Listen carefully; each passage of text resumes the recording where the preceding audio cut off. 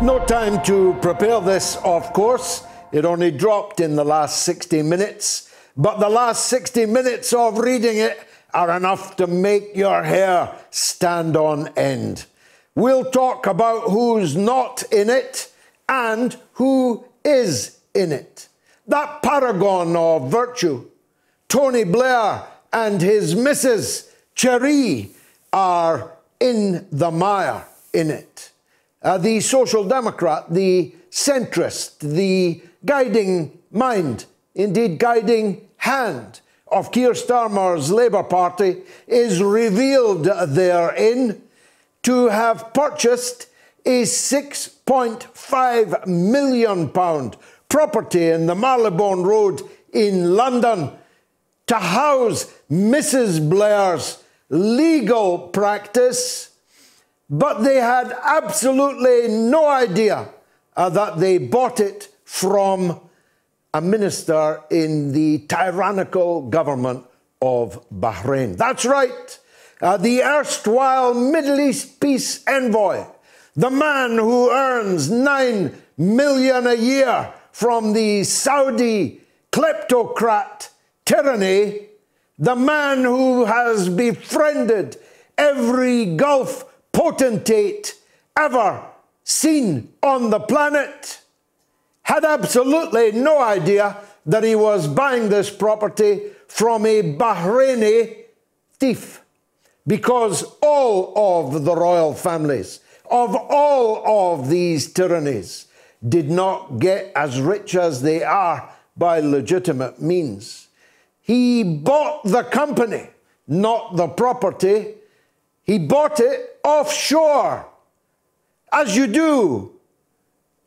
And it's purely a coincidence that thereby he avoided paying over £300,000 in tax to the British Exchequer by purchasing this property this way.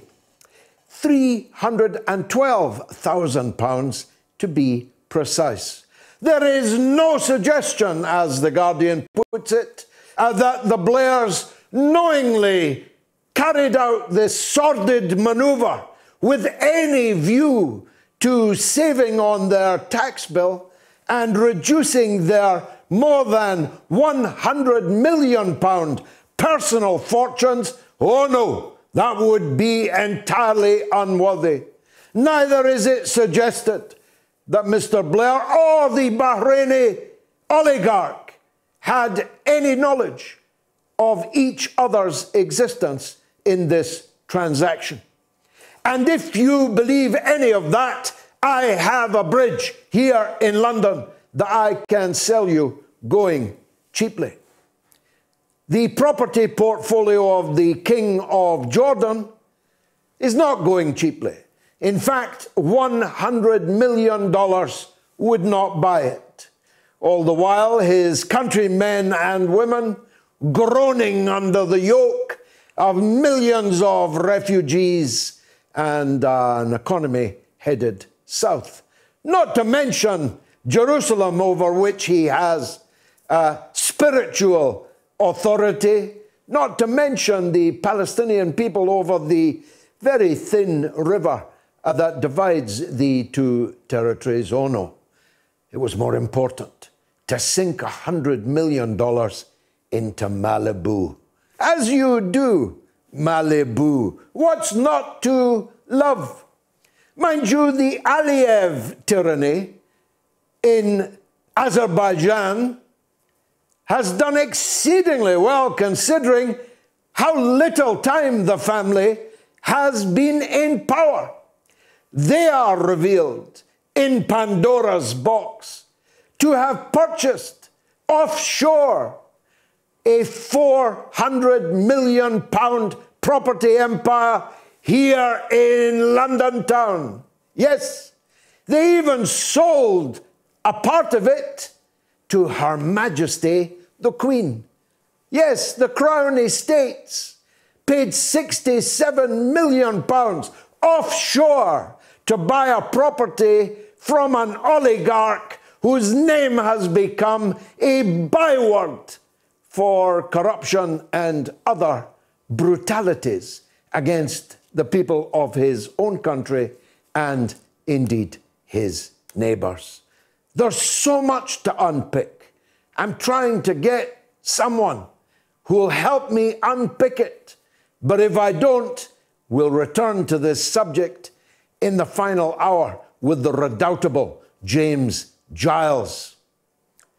There's one person who's not in the Pandora's box, and that is President Vladimir Putin of Russia. The president of the Czech Republic's in it. He bought a 22 million euro chateau in France offshore. Well, as you do when you're the president of the Czech Republic. And there are many, many others. We don't care what the rich do. More fool us for allowing them to do it. The problem is the politicians. The politicians who rule us and who could do something about it, who are revealed to be up to their necks, wallowing in the trough of often ill-gotten gains. Putin's not in it. Yes, he is, said a good friend of mine not 15 minutes ago. I saw his picture on the BBC website. He must be in it. He's not in it. I saw his picture. You were meant to see his picture. His picture is in it, but he isn't in it. There are two Russians in it. One of them is described by the scribe in The Guardian as having been allegedly romantically linked to Putin in the 1990s.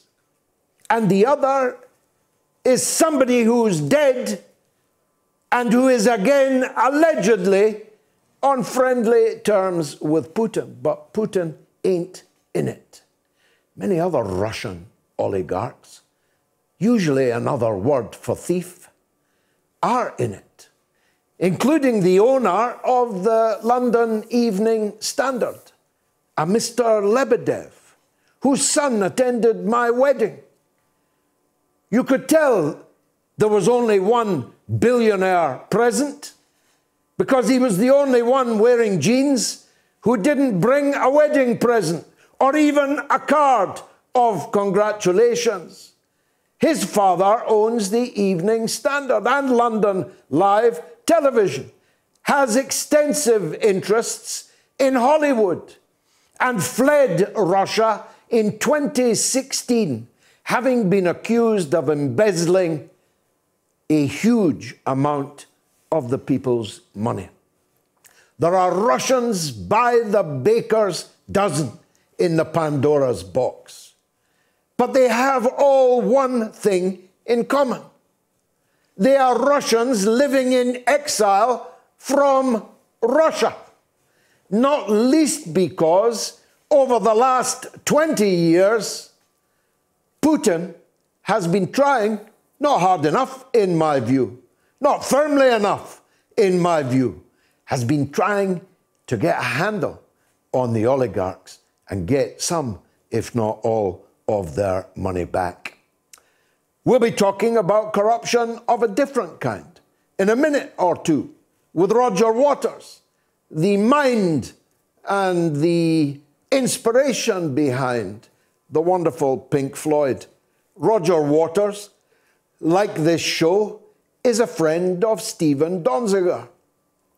Regular viewers and listeners already know that Stephen has spent the last 2 years and more under house arrest in New York City at the behest of an oil company who've taken a private legal action against him, nothing to do with the justice system, not endorsed by the Attorney General of the United States, an oil company operating its own justice system and able to place someone under house arrest for exposing their crimes against the people in Ecuador. Well, they've gone one better this week, because Stephen Donziger will not be watching the show this evening, because he's behind bars in an actual prison as a result of a private legal action taken by an oil company seeking to avoid paying for the devastating human and environmental disaster that its activities in a poor third world country have caused. You really couldn't make that story up. It's no wonder that the friend of liberty, Roger Waters, has been drawn to that story. Don't forget that Julian Assange himself, another mutual friend of this show and Roger Waters, will shortly be on trial effectively for his life, because as the original judge found in his case, the risk of Julian Assange committing suicide if sent to the internal Guantanamo Bay in Colorado, USA, was so great that she could not in conscience countenance extraditing him to the United States. Since when a tsunami of filthy odor, worthy of Chevron itself, has flowed over this case. It is utterly bankrupt. Sordid doesn't come near it. But there's still a chance that an English court will send Julian Assange to that Guantanamo after all. Now, as it happens, I know a very great deal about Lord Louis Mountbatten. With my interest in India and Pakistan, you might expect that. I have studied, not academically, but studied as a layman, the labyrinthine events and negotiations that took place in the run-up to and in the aftermath of the partition of India and Pakistan. It was not long before I was born that it all took place. To describe Lord Louis Mountbatten as a filthy pervert who would make Prince Andrew look like a Boy Scout, if he had been a Boy Scout, Lord Louis Mountbatten would have had him in his bed, at least according to the FBI, who cautioned the United States government to have nothing to do with Mountbatten because of his perverted appetites for young girls and young boys. In fact, there was scarcely anything with a pulse that Mountbatten would not enter, oftentimes several at a time. Mountbatten was a national disgrace, and yet to the British people, he continues to be presented as a polished adornment to the British royal family. Well, I know standards have slipped in British royalty, but it's time to drum Lord Mountbatten out of the pantheon. We'll be talking to a man, Andrew Lowney, an author who has considerably enhanced my knowledge of these matters later in the show. And we'll be talking, in addition to James Giles, to the coolest of American commentators, Garland Nixon. It's all coming up